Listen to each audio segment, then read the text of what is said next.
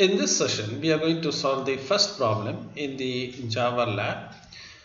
The first problem is taken from the part A, which is very simple program.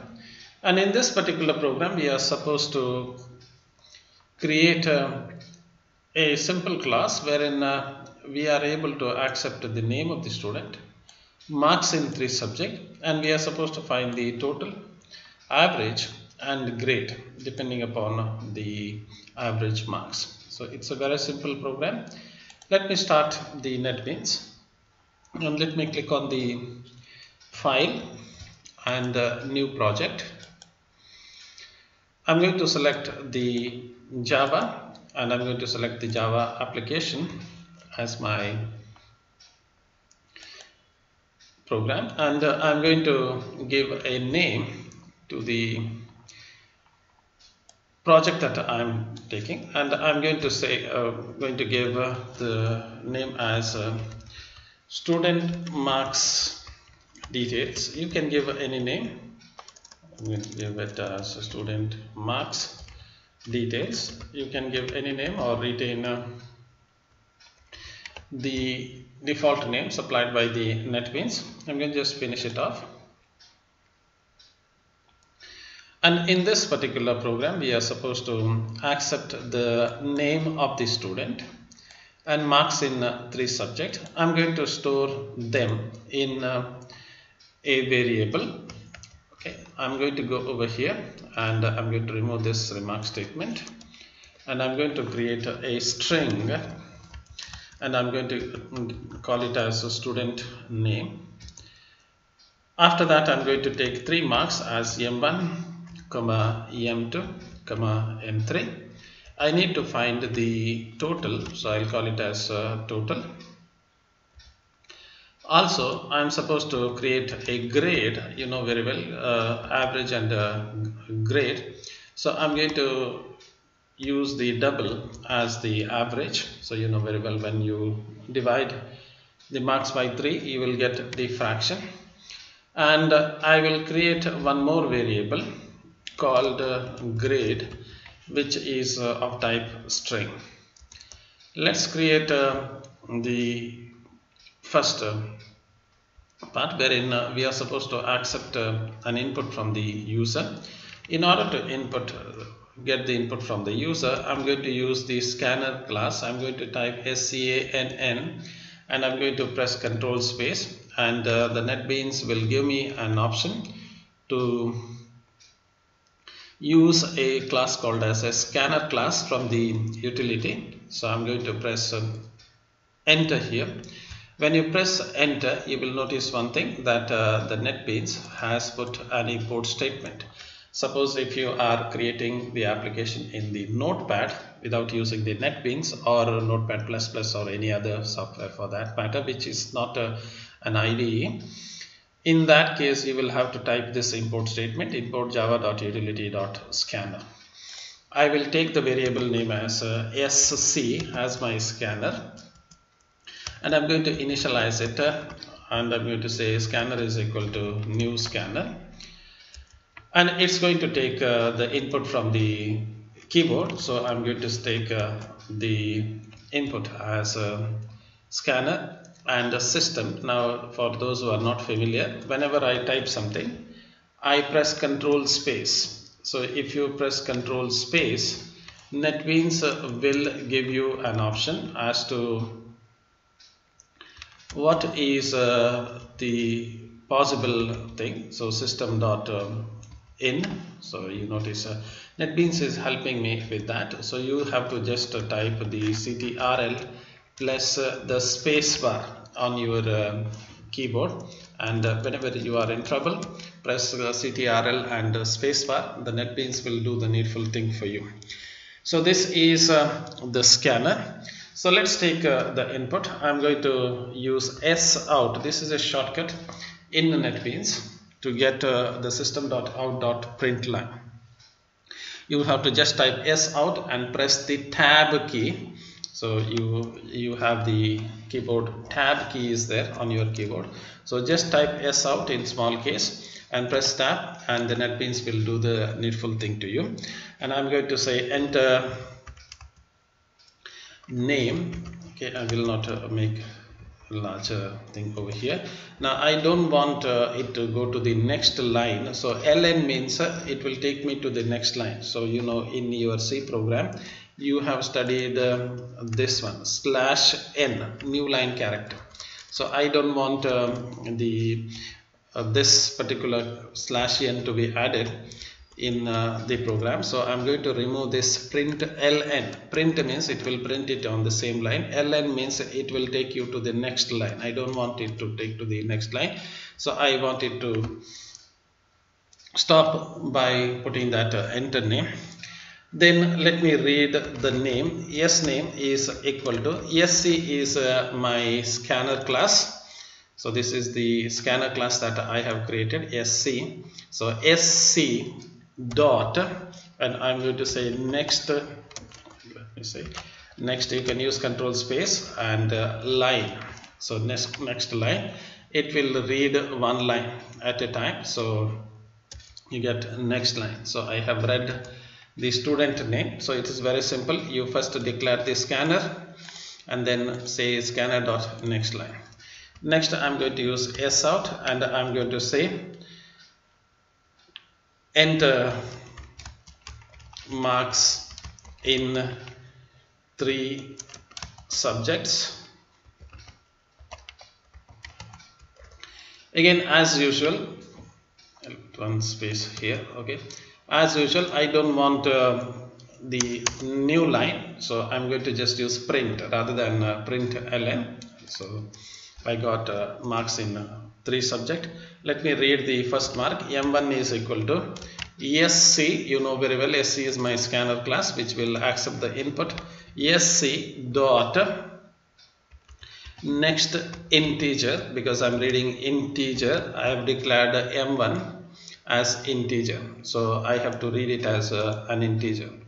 In the same way, I'm going to read M2 and M3. I'm not going to type this whole thing again and again. I will select this whole thing, Control C to copy and Control V to paste. You know how to use the Control C and Control V. I'll make it as M2. This is my second marks, and I'm going to read the third marks. Again, Control C and Control V to copy paste it, and you got 3 marks.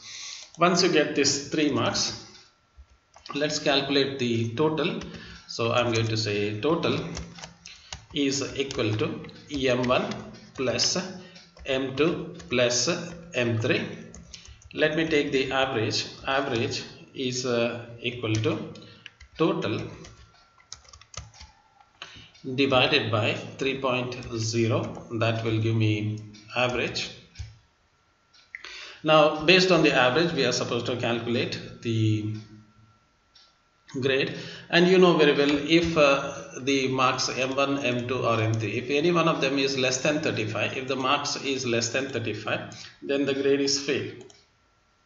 So I'm going to just say if M1 less than 35 or M2 less than 35 or M3 less than 35. If any of the marks is less than 35, then I am going to say grade, which I have declared here. You notice that I have declared a variable called as grade here. So grade, which is of type string, you notice grade is of type string, so I can assign a string to it.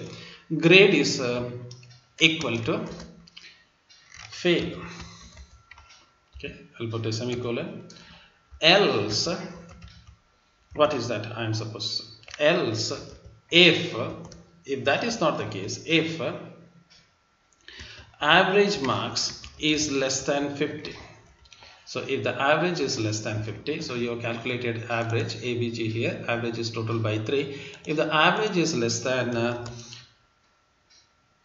50, then I'm going to say grade is equal to third class. You can use the other criteria, but I am going to use the simple criteria, third class. Else if, again you are supposed to type the else if. So what I'm going to do is I'm going to just select this else if average less than. So I'm going to select this whole part, else if part, control C to copy. So I've copied it, control C, click here and control V to paste. So I have just copied this one and I have pasted it here.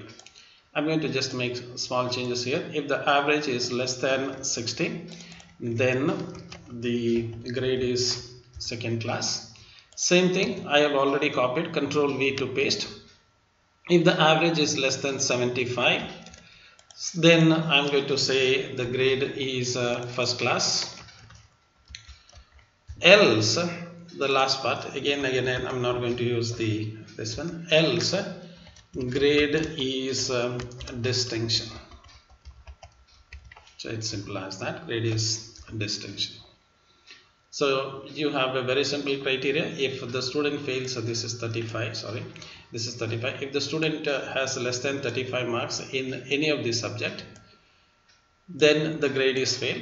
If the average that was calculated here, if the average is less than 50, then it is third class. If the average is less than 60, it is second class. If the average is less than 75, it is first class. Otherwise, it is a distinction.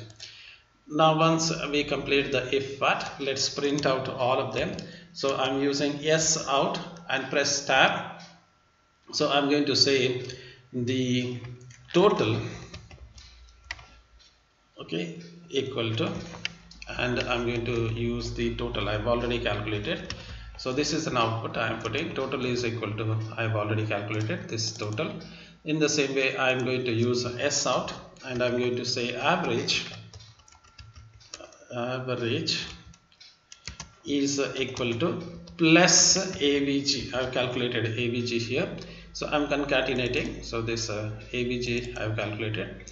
In the same way, yes out, and I'm going to say grade equal to plus grade. I've already calculated the grade depending upon the average marks. I've calculated the grade. Now this looks all fine, but there is one minor correction. I'm going to do it. I'm going to first run it and then show you what is that minor correction. I'm going to do it. So this is your program. Just click on this play button over here and run this project. You can right click and also run this. So right click and run. It is one and the same. Or you can just click on this play button and it's going to run. It's going to show you enter the name, okay, and I'm going to say, okay, Gopinath, okay, yes, that's the name. Marks in 3 subjects. I'm going to just make one subject as 32, which is fail, next one is 45, next one is 60, one subject is less, so the grade must be fail. I'm going to press enter and you notice the grade is fail. That's all good, but this part is not good.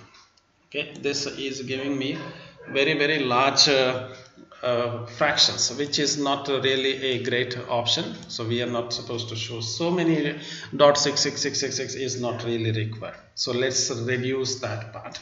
Only small changes. We are supposed to format this one. So I'm going to go over here where I'm displaying this average. If you notice, wherever I'm displaying this average equal to, so this part, it is a fraction. So how do you get this fraction? Very simple, it's a string. So you just type string dot format. So that's the command, string dot format. And if you've studied the C program, so it is %.2f. This is same from the C program. I'm taking this from the C program. Okay, so then I'm going to put this here. So this is what I have done, this part. So this average is formatted as 0.2 means 2 decimal places. This is 0.2f. You are all familiar. For those who are not familiar, point f means in C it is floating point. 0.2f means this is 2 decimal places floating point. As simple as that. Okay, let me run it and let's see what is the output. Let me save it and just run it, and let's see what is the output that I'm going to get. So again I'm going to say Gopinath, yes, Again I'm going to say one is 32, the rest one 45, 67, whatever it is the marks is. Okay, you notice what is the beautiful thing about it is two decimal places after dot, two decimal places. This is what I am doing it. After dash, two decimal places, 0 0, not 0 0 0 0 and so many zeros, small. Okay, let me run it for the other part. I'm going to run it one more time, and this one I'm going to say Sureka K, let's say, and marks is, let's say she has scored 67, 56, 93. I'm just putting some marks. I don't know what is it all about. Okay, so you get total marks is 216, average is 72%, and the grade is first class. You can try it with all the other combination. That's all in this short video. Thank you for your interest. We will stop the video.